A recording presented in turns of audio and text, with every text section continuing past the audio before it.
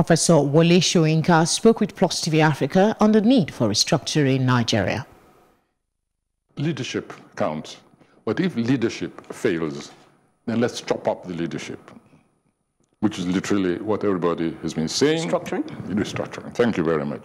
Reconfigure everything, place less burden on the shoulders of the man at the top, the center.